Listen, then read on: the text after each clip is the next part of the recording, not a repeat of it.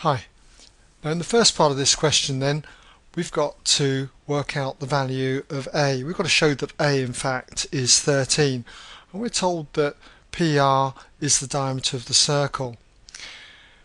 Now to do this, what you've got to remember is that when you've got a diameter of a circle, then the angle subtended at the circumference, the angle PQR, this angle here, is always 90 degrees.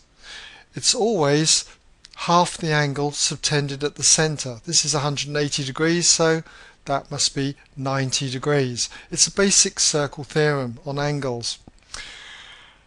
So, if we know that this is a right angle, all we've got to remember now is that the product of the two gradients, that is the gradient of PQ and the gradient of QR, must come to -1.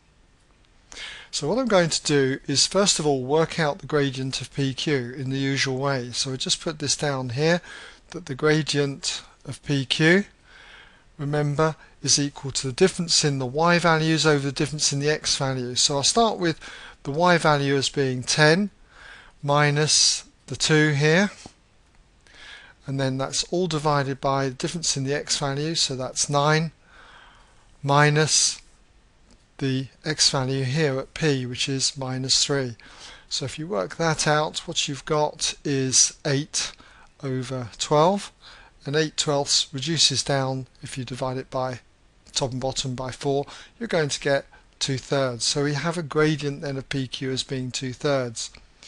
So we now know that this angle here should be 90 degrees, so that means that therefore the gradient of QR, now remember it's a perpendicular gradient, so the product of the gradient should come to -1. So you should know that all you need to do is just turn this fraction upside down, that's 3 over 2, and reverse the sign. That's a plus, so we just put a minus. If you were to multiply these two gradients together, you would get -1. Now we know the gradient of QR, we can also get the gradient of QR by just looking at the difference in the y values over the difference in the x values. So if I just put that also the gradient of QR equals, so if we do the difference in the y values, 10 minus 4, all divided by the difference in the x values, 9 minus a. So what we've got now is that this equals 6 over 9 minus a.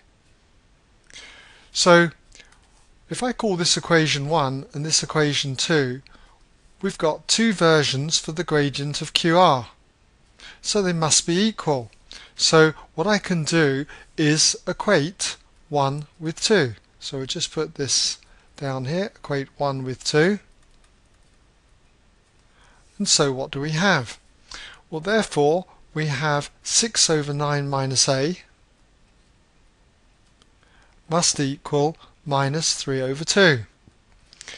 And so if I multiply both sides by 2 and 9 minus a, then what I'm going to have is essentially 6 times 2, which is 12, and then I'm going to have -3 times 9 minus a. And then all I need to do now, will just come down here, alright, is to expand the bracket. Looks like I forgot to put that equals in there, so just put it in there.